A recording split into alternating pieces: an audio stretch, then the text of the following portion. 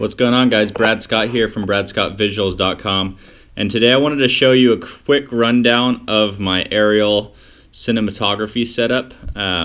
This is a Terret T15 frame. We basically custom built it to be a heavy lifting octocopter. It's got the Sky Pirate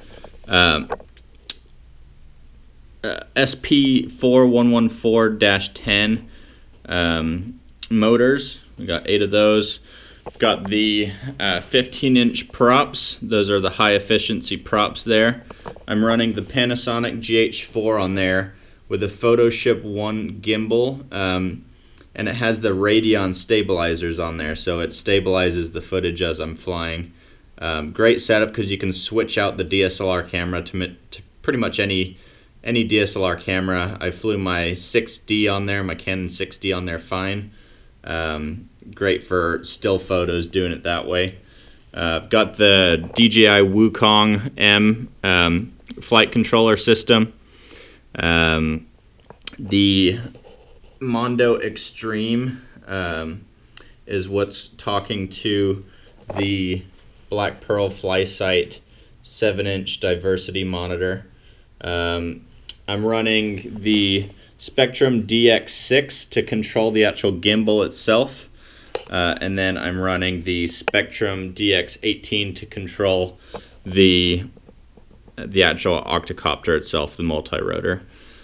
And that's talking to an AR8000, so the Spectrum AR8000 is what's linking to the Spectrum DX18 radio. Some other stuff on here, we've got the little converter here. So this is a HDMI to AV converter. So that's what lets me actually get the footage working from the DH4 or the GH4 into the FPV monitor. You can see that I haven't attached the micro HDMI to the camera yet, but it's this little camera cord right here. This is the HDMI to micro HDMI that hooks into the GH4 there. You can shoot full cinematic 4K video with the GH4 at 24 and 30 frames per second, as well as 96 frames per second slow motion, which is really great for aerial stuff. It makes some really cool cinematic looks, especially if you're filming any type of cars or anything that you want to get in slow motion. It looks awesome. I got a Pelican case for the octocopter and the gimbal. So this whole setup right here fits in this Pelican 1770 case. You just have to take the props off. So the actual octocopter will fit in this part of the case, and then the gimbal fits down in there. You take these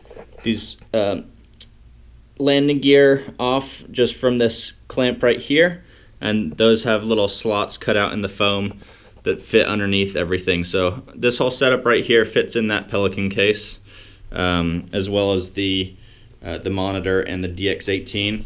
The DX6 has its own little case there, and then I also have the Pelican 1510 case set up for charging. So I'll show you what's in there.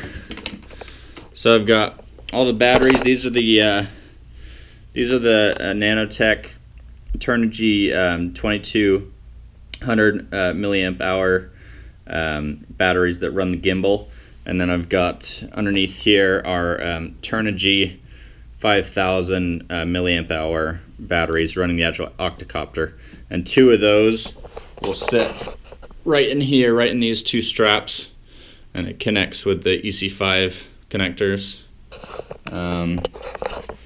Got this is the Hyperion EOS 720i Super Duo 3 charger. This will charge 2 batteries within about a half hour or so, and I've got a max amp power supply underneath that.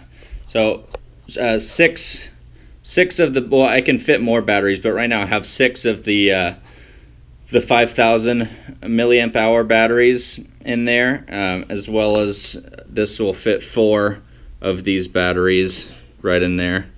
I've got another one that is, I think it's underneath here. It's down here somewhere in there, but that's all packed away, ready to travel. But yeah, it's a pretty badass setup. I've gotten some great footage with it already, and just look at the thing. The thing is a beast. So that's the heavy lift or octocopter setup for aerial cinematography. Thanks for watching, guys. More videos to come.